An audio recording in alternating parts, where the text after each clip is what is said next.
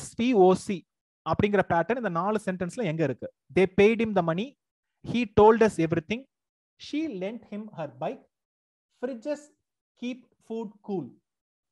இதுல எந்த சென்டென்ஸ் வந்து SVOC அப்படிங்கிற பேட்டர்ன்ல இருக்கு? Subject verb object complement.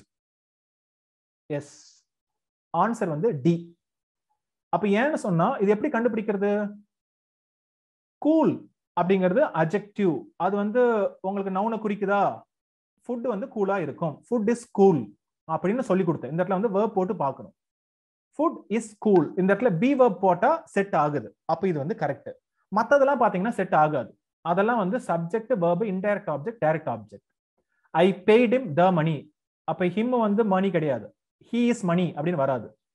He told as everything, we are everything அப்படின்னு இந்த இடத்துல வர முடியாது. she lent him her bike, he is her bike அப்படிலாம் வராது. அப்போ subject verb indirect object direct object அப்படிங்கிறது வந்து நீங்க என்ன பண்ணணும்னா அது வந்து ஃபர்ஸ்ட் வந்து டிரான்சிட்டிவ் வெர்பா அப்படின்னு பார்க்கணும். பே, டெல், லென்ட். அதுக்கப்புறம் வந்து இது வந்து இன்டைரக்ட் ஆப்ஜெக்ட். இந்த இடத்துல வந்து பாத்தீங்கன்னா உங்களுக்கு என்ன வந்திருக்கணும்? இதே போல ஹிம், அஸ், இல்ல இந்த இடத்துல ஹிம் வந்திருக்கு, ஆனா இந்த இடத்துல பாத்தீங்கன்னா வேற ஒன்று வந்திருக்கு. ஸோ இதை பார்த்தே கண்டுபிடிச்சிடலாம். இன்டைரக்ட் ஆப்ஜெக்ட் வந்து பொதுவா வந்து உங்களுக்கு வந்து ஒரு ஆளா தான் இருக்கும். ஹூம் அப்படின்னு கேட்கணும். ஹிம், அஸ், இந்த இடத்துல பாத்தீங்கன்னா ஹிம் ஆளு, ஆனா இந்த இடத்துல பாருங்க ஃபுட் வந்திருக்கு. ஸோ அதை பார்த்தே கண்டுபிடிச்சலாம் இது இந்த பேட்டர்ன் கிடையாதுப்பா அப்படின்னு கண்டுபிடிச்சிடலாம். சரியா? அப்ப நான் ஏற்கனவே அந்த ட்ரிக்கும் சொல்லி கொடுத்துருக்கேன். அதாவது எப்படி காம்ப்ளிமெண்ட்டை கண்டுபிடிக்கணும் அப்படின்னு சொன்னா இதுக்கு முன்னாடி இருக்கிற இந்த வார்த்தைக்கு இந்த இடத்துல பி வெர்ப் போட்டு பாருங்க. ஃபுட் இஸ் கூல் கரெக்டா இருக்கு, ஆனா இந்த இடத்துல ஒத்து போகாது. he is மணின்னு வருமா? வராது இல்லையா? அந்த ஒரு ட்ரிக்கை ஞாபகம் வச்சுங்க. அடுத்தது we saw her leaving the house. இந்த இடத்துல leaving அப்படிங்கிறது என்னது? ஜெரண்டா, பிரசன்ட் பார்ட்டிசிபிளா, பாஸ்ட் பார்ட்டிசிபிளா, பிளெயின் இன்ஃபினிட்டிவா? leaving அப்படிங்கிறது என்னது? நான் நம்பர் 1 கேள்வி நீங்க உங்ககிட்ட கேட்கணும். verb plus ing இருக்கு ரைட்டா?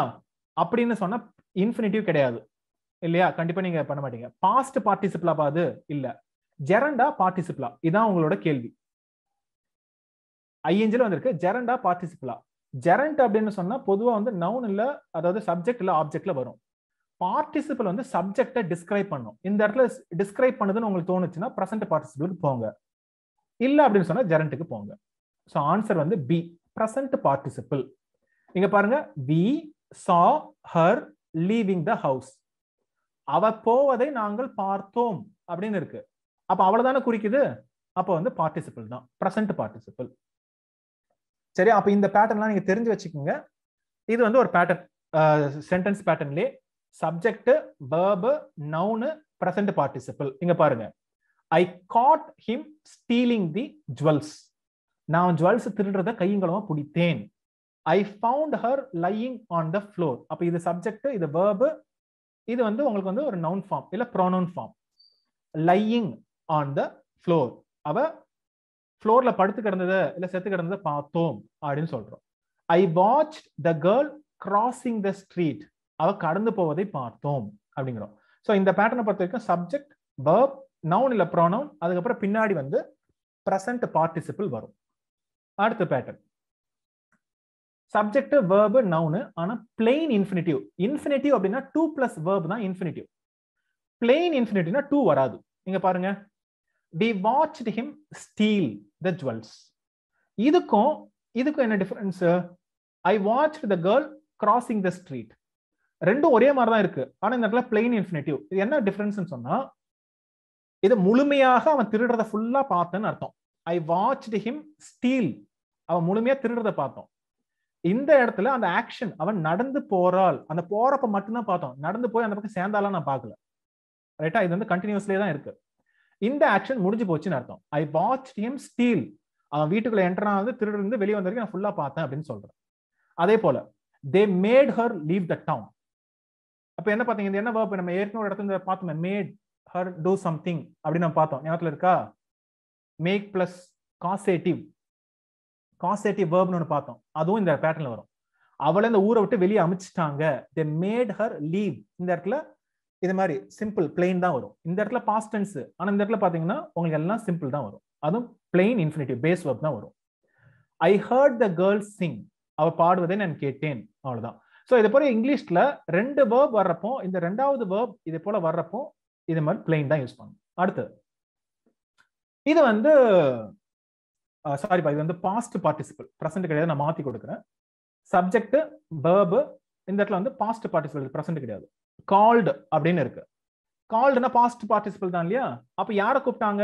we heard our names called, எங்க பேரை சொல்லி அழைப்பதை கேட்டோம் அப்படின்னு இருக்கு. ஈடினாலே பாஸ்ட். அப்ப இது வந்து பாஸ்ட் பார்ட்டிசிபிள். அப்ப முன்னாடி வந்து நம்ம வந்து பிரசன்ட் பார்ட்டிசிபிள் பார்த்தோம், ing. இதோட உல்டா பேட்டர்ன், இது வேற pattern, past. I had my shirts ironed, என்னோட ஷர்ட்டை அயன் பண்ண கொடுத்தேன். நம்ம ஏற்கனவே பார்த்தோம், காசேட்டிவ் வெர்ப்ல பார்த்தோம். I want this book photocopied, நான் போய் போட மாட்டேன், யாராட்டும் போட்டுட்டு வந்து கொடுக்கணும் அப்படின்னு சொல்றேன். இதே மாதிரி உங்களுக்கு கேட்க வாய்ப்பு கம்மி தான், பட் ஆனா இது மாதிரி ஒரு பேட்டர்ன் இருக்கு அப்படிங்கிறத தெரிஞ்சுக்கணும். இது அதே போல ஜெரண்டும் வரும். I enjoy watching movies. அப்ப ஜெரண்ட்ங்கிறது வந்து இந்த இடத்துல ஆப்ஜெக்டா வந்திருக்கா? கரெக்டா இருக்கு. I finished reading, இதெல்லாம் சப்ஜெக்ட், பின்னாடி ஆப்ஜெக்டா வந்திருக்கு. I love teaching, subject verb object. அப்ப ஜெரண்ட கண்டுபிடிக்கணும் அப்படின்னு சொன்னா அது சப்ஜெக்டா இருக்கணும் இல்ல ஆப்ஜெக்டா இருக்கணும். சோ இத வச்சு நீங்க ஜெரண்ட கண்டுபிடிக்க முடியும். சரி, இல்ல எதுப்பா plural suffix, which word doesn't take the plural suffix yes? இல்ல நாலு வார்த்தையில எஸ்ங்கிற plural suffix எது எடுக்காது? மத்ததெல்லாம் வந்து பாத்தீங்கன்னா ves அப்படின்னு வரும். எதுன்னு பாருங்க, அதாவது அந்த ஒரு வார்த்தை மட்டும். which word doesn't take the plural suffix yes? இல்ல ஒரே ஒரு நவுன் கூட எஸ் அப்படிங்கிறது போகாது, அது கூட ves தான் போடணும். என்ன வார்த்தை அது? அதாவது பாத்தீங்கன்னா இப்ப சீஃப் அப்படின்னா சீஃப்ஸ் எஸ் தான் போடுவாங்க இல்லையா? அது கூட வந்து ves போகாது. அதே போல எது இது கூட ves போகாது, ஆனா ஒரே ஒரு இது கூட வந்து ves மட்டும்தான் போகும். அந்த இது என்ன வார்த்தை? எந்த வார்த்தை கூட ves அப்படிங்கிற plural suffix போகும்? அதுதான் கேள்வி. சரி, ஆன்சர் பார்ப்போம். Okay, first chief. ஷீஃப்னா கத்தை, அதாவது இந்த அறுவடைலாம் பண்ணதுக்கு அப்புறம் a sheaf of grains இல்ல பேடி அப்படி அந்த கும்மலா கட்டி வச்சிருப்பாங்களா, அந்த கதிர் கட்டு, அத வந்து ஷீஃப் SHEAF, அத வந்து ஷீவ்ஸ் அப்படின்னு மாத்தலாம். F வந்து BES அப்படின்னு மாத்தலாம், ஏன்னா அதான் பேசிக் rule. Knife knives, cough coughs, எல்ஃப் elves அப்படின்னு மாத்தலாம். ஆனா இதெல்லாம் மாத்த முடியாது. சீஃபா சீஃப்ஸ், ஹேண்ட்கர்ச்சீஃப் எஸ், வெறும் எஸ் மட்டும் தான் போடுவாங்க. அதே போல சேஃப் அப்படிங்கிற இடத்துல பொட்டி, ரைட்டா? சேஃப், சேஃப்ல போய் வச்சிருக்கேன் அப்படிங்கிறாங்க, அந்த இடத்துல எஸ் தான். ப்ரூஃப் எஸ் தான்.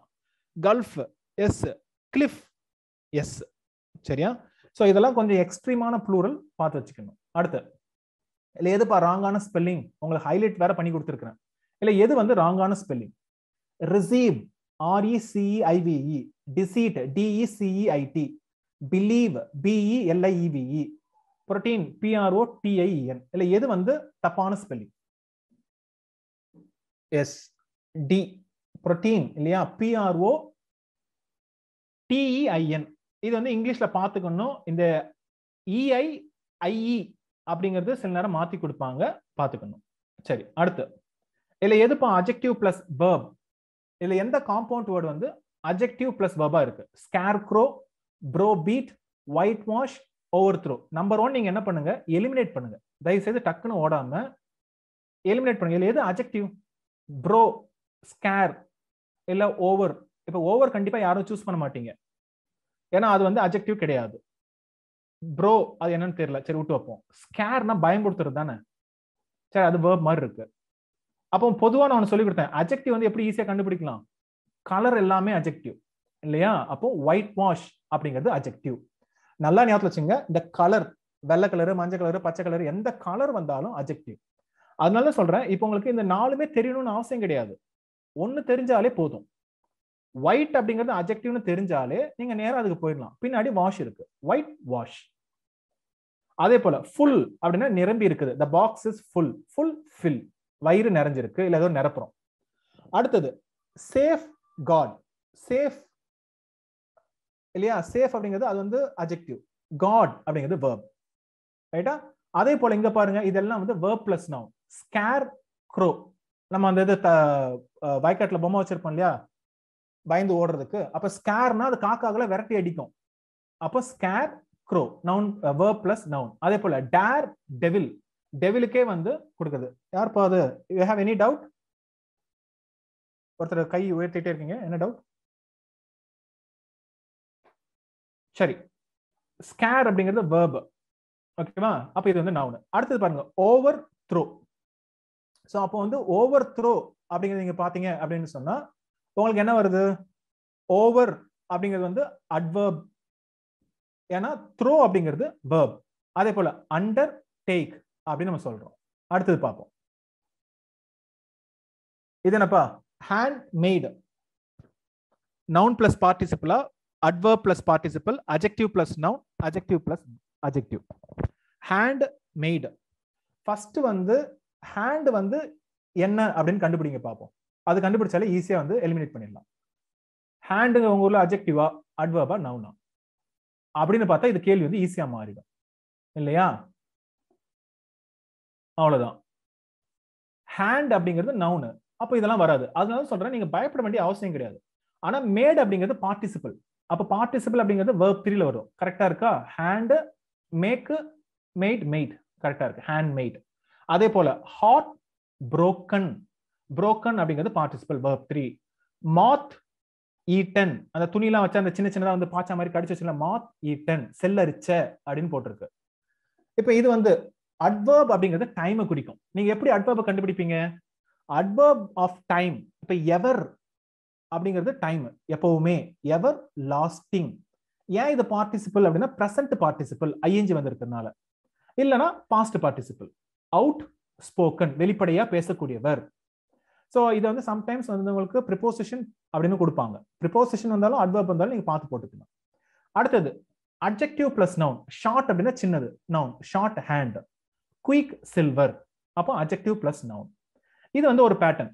adjective plus adjective, red hot, lukewarm, இதமான, சூடு அப்படின்னு சொல்றோம். So adjective plus adjective. So இந்த பேட்டர்ன்ல வந்து பார்க்கணும். இப்ப சேஃப் காட், உங்களுக்கு என்னப்பா? சேஃப் காட், சேஃப் அப்படிங்கிறது இட் இஸ் சேஃப், அப்ப சேஃப் வந்து adjective. காட் அப்படின்னு சொன்னா நீங்க முன்னாடி இருக்கிற எக்ஸாம்பிள் தானே கேக்குறீங்க, இது பாருங்க. சேஃப் அப்படின்னா இது வந்து சேஃபா இருக்குன்னு சொல்றோம், இட் இஸ் சேஃப், அப்ப adjective. சேஃப்ங்கிறது adjective. காட் அப்படின்னா ஒருத்தர் வந்து காவல் காக்கிறது, அப்ப சேஃப் காட் அப்படின்னு வந்திருக்கு. சரியா? அது வந்து adjective plus verb. full, இப்போ வந்து the box is full, my stomach is full அப்படின்னா இது வந்து adjective. fill அப்படின்னா நிரப்புதுன்னு அர்த்தம், verb. adjective plus verb. சரி, இது என்னப்பா சொல்லுங்க? adjective plus participle கண்டுபிடிங்க பார்ப்போம். நான் என்ன சொல்றேன், ஏன் இந்த ஆக்டிவிட்டின்னு சொன்னா, தெரியலன்னா ஃபர்ஸ்ட் எலிமினேட் பண்ணுங்க. ஃபர்ஸ்ட் இதுல எது adjectiveனு பாருங்க. குக்கர் உங்க ஊர்ல வந்து பார்ட்டிசிபிளா, கோட் அப்படிங்கிறது பார்ட்டிசிபிளா, லாங் அப்படிங்கிறது பார்ட்டிசிபிளா, ஸ்ப்ரெட் அப்படிங்கிறது பார்ட்டிசிபிளா. verb-ஓட V3 வந்து பார்ட்டிசிபிளா யூஸ் பண்ணலாம் இல்லையா? அப்படிங்கிற ஒரு ஐடியா, இல்ல ஐஎன்ஜில யூஸ் பண்ணலாம் அப்படின்னு தெரிஞ்சா ஈஸியா கண்டுபிடிச்சிட்டு போகலாம். எஸ், வைட் ஸ்ப்ரெட் அப்படிங்கிறது பார்ட்டிசிபிள். அப்புறம் வைட் அப்படிங்கிறது அகலமான, அப்ப adjective. லைஃப் அப்படிங்கிறது நவுன், அப்ப கண்டிப்பா வராது. டர்ன்னா திருப்பி போடுறது, verb வராது. ஆன் அப்படிங்கிறது adverb வராது. அப்ப நம்ம என்ன பண்ணோம், சம்டைம்ஸ் தெரியாத பட்சத்துல எலிமினேட் பண்ணிட்டு நீங்க ஆன்சர் கண்டுபிடிச்சிருங்க. அப்ப life long, noun plus adjective, long நீளமான. டர்ன் அப்படின்னா திருப்புறது, கோட் அப்படிங்கிறது நவுன், டர்ன் கோட். ஆன் இந்த இடத்துல வந்து adverb, ஏன்னா பார்க்கிறதுக்கான ஒரு verb டிஸ்கிரைப் பண்ணுது, adverb. இந்த இடத்துல லுக்கர், er வந்ததுனால இது வந்து noun, on looker பார்க்கிறவன். White spread, spread வந்து ஸ்ப்ரெட் ஸ்ப்ரெட் ஸ்ப்ரெட், verb 3 வந்திருக்கு, அதனால வந்து பார்ட்டிசிபிள். சரியா? அடுத்ததுப்பா, இதுல எந்த ப்ரிஃபிக்ஸ் கூட வந்து verb போகும்? fold அப்படிங்கிறது போகும்.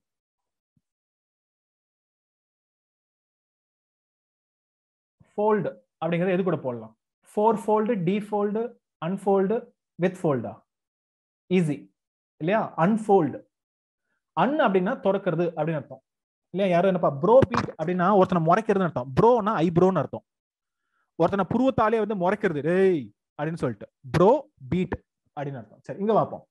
அன் அப்படின்னா திறக்கிறது. இப்ப அன்டு ஒரு இதை, அது மாதிரி டை ஒரு இதை, இப்ப இந்த ஷூலேஸ் எல்லாம் கட்டுறோம், அதை அவுக்கிறதுக்கு என்ன பண்ணுவோம்? அன்டை. இல்ல டைய அவுக்கிறது, அன்டை, கட்ட வெல்தல். இது மாதிரி அன்டு பண்றதை திருப்பி பண்ணு, எல்லாம் சரி பண்ணுன்னு அர்த்தம், அன்ஃபோல்டு. அதனால அன் இங்க போகும். ஃபோர்னா ஃபியூச்சரை குறிக்கிறது, முன்கூட்டியே, four del, forecast, four C. D அப்படின்னா ரிமூவ் அப்படின்னு அர்த்தம். அவன் பதவி விட்டு தூக்கு, டீத்ரோன், பணத்துல இருந்து கொஞ்சம் கம்மி பண்ணு, டிடெக்ட், இறங்கு, டிசெண்ட், அசெண்ட்னா மேல, டிசெண்ட்னா கீழே.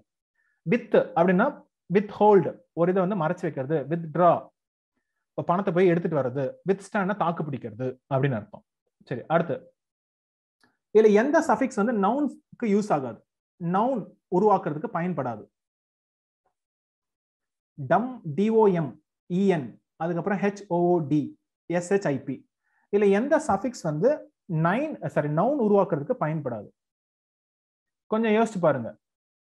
டம், ஃப்ரீடம், ஹுட், ஷிப், இஎன். எஸ், ஆன்சர் வந்து பி. ஏன்னா இது பாருங்க, ஃப்ரீடம், விஸ்டம். அப்போ ஃப்ரீங்கிறது அட்ஜெக்டிவ், அதை நவுனா மாத்திருக்கோம் ஃப்ரீடம்னு. வைஸ் அதை விஸ்டம்னு மாத்திருக்கோம். நீங்க பாருங்க, child, childhood, adult, adulthood, ship, friendship, ஹார்ட்ஷிப்னு மாத்திருக்கோம். So இதெல்லாம் நவுனு. இது மட்டும்தான் வேர்ப் இல்ல அட்ஜெக்டிவா பயன்படுத்தும். உட், மரக்கட்டை போல இருக்கிற, உடன்.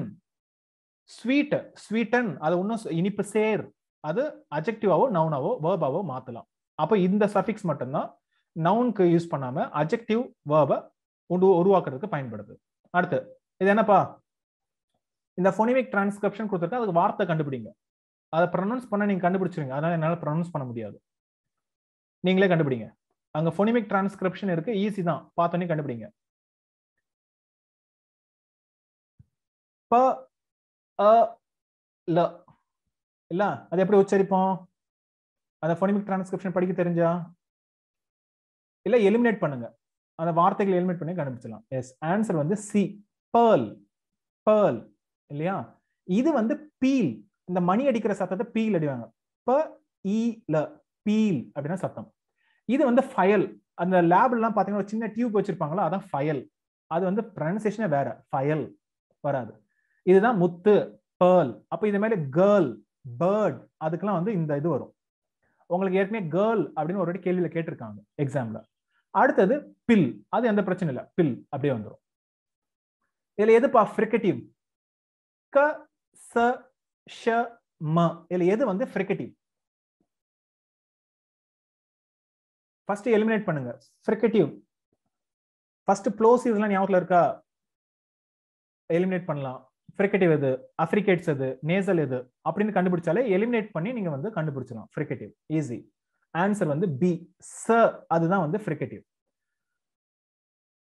அடுத்ததுப்பா, இதுல எதுப்பா வாய்ஸ்லெஸ் ஃபோனீம்? அதாவது இங்கிலீஷ்ல வந்து வாய்ஸ்லெஸ் அப்படின்னு சொன்னா நீங்க பேசுறப்ப வந்து வைப்ரேட் ஆகாது. உங்க கழுத்துல கை வச்சு பாத்தீங்கன்னா அங்க இருக்கிற ஓக்கல் கார்ட்ஸ் அப்படிம்பாங்க. அது வைப்ரேட் ஆகாம இருந்துச்சுன்னா அது வந்து வாய்ஸ்லெஸ். வைப்ரேட் ஆச்சுன்னா வாய்ஸ்டு.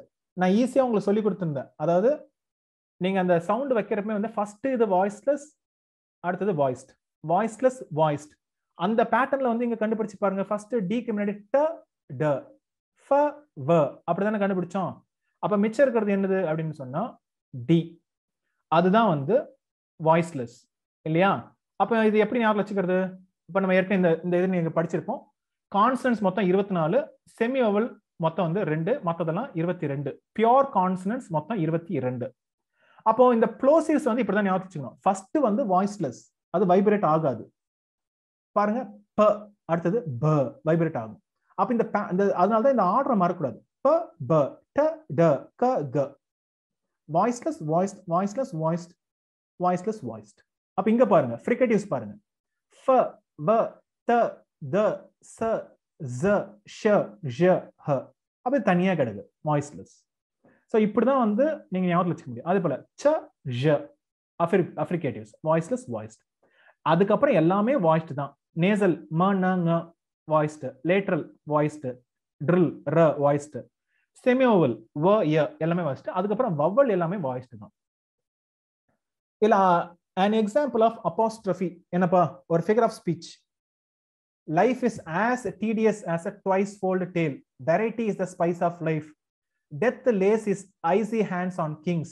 O judgment, thou art fell to brutish beast. இதுல apostrophe அப்படிங்கிற figure of speech எதுல வந்து யூஸ் பண்ணிருக்காங்க? S, easy. ஆன்சர் வந்து டி. அதாவது apostrophe அப்படின்னா விழி, இல்ல நம்ம தமிழ்ல சொன்ன விழித்தல் அப்படின்னா கூப்பிடுதல் அப்படின்னு அர்த்தம். ஓ ஜட்ஜ்மெண்ட் அப்படின்னு கூப்பிடுறோம். பொதுவாக வந்து அங்கேயே பார்த்தீங்கன்னா அப்போஸ்ட்ரோஃபி இருக்கு. மற்ற ஃபர்ஸ்ட் வந்து சிமிலி, இது போல ஒரு கம்பேரிசன் ஆஸ் வரும், இல்லை லைக் வரும். மெட்டாஃபர் அப்படிங்கிறது அது மாதிரி வராம ஸ்ட்ரைட்டா சொல்லுவோம். Variety is the spice of life அப்படிங்கிறோம். பர்சானிஃபிகேஷன் இப்படி பண்றது, ஒரு இன்னனிமேட் ஆப்ஜெக்ட் வந்து ஒரு ஆள் போல கருது. டெத் லேஸ், அது வந்து கை வச்சுதான் கிங்குக்கு மேல. Lace is IC hands on Kings, அது பர்சானிஃபிகேஷன். சரி, இதுல என்னப்பா ஃபிகர் ஆஃப் ஸ்பீச் எம்ப்ளாய் பண்ணிருக்காங்க இந்த இதுல? வை man if the river where try I am able to fill it with tears. சென்டென்ஸை ஃபர்ஸ்ட் படிங்க. If the river where try, அதாவது ஆறுகள் வந்து வறண்டு இருந்துச்சுன்னா நான் கண்ணீர் விட்டே நிரப்பிடுவோம்பா. அப்படியா?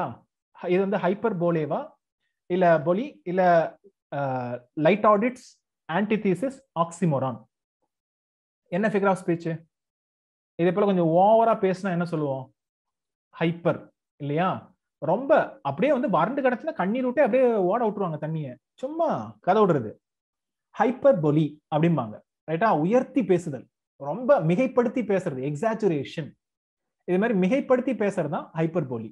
கொஞ்சம் வந்து தன்னடக்கமா பேசுறது வந்து light audits, under statement. He is no pool. அப்போ ரெண்டு நெகட்டிவ் வந்து பாசிட்டிவ் வரத வந்து லைட் ஆடிட்ஸ் அப்படிம்பாங்க. நோ ஃபூல் அப்படின்னா ஹி இஸ் இன்டெலிஜென்ட் அப்படின்னு அர்த்தம். ஆனா அப்படி சொல்லாம கொஞ்சம் பக்குவமா வந்து ஹி இஸ் நோ ஃபூல் அப்படின்னு சொல்றோம். அண்டர் ஸ்டேட்மெண்ட், கொஞ்சம் குறைச்சுதான் சொல்றது, ஆனா நல்ல விதமா சொல்றது, அது வந்து under statement. Under statement is also called light audits. இதுக்கு வந்து ஆப்போசிட், ஹைப்பர் போலியோட ஆப்போசிட் வந்து லைட் ஆடிட்ஸ். அதே போல ஆன்டி தீசிஸ்னா, ஆன்டினா ஆப்போசிட், தீசிஸ்னா ஐடியா. இரண்டு ஐடியா பக்கத்துல பக்கத்துல வைக்கிறது வந்து anti thesis. Man proposes, God disposes. Oxymoron அப்படிங்கிறது இரண்டு வார்த்தைகள் பக்கத்துல பக்கத்துல வைக்கிறது. And faith, sorry, and faith unfaithful. Keep him falsely true. அது என்ன ஃபால்ஸ்லி ட்ரூ? Faith unfaithful.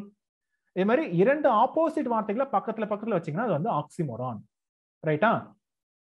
அடுத்து ஆல்மோஸ்ட் முடிக்க போறோம். he has many mouths to feed. இதுல வந்து என்ன ஃபிகர் ஆஃப் ஸ்பீச் இருக்கு? Climax, anti climax, சினக்டகி, metonymy.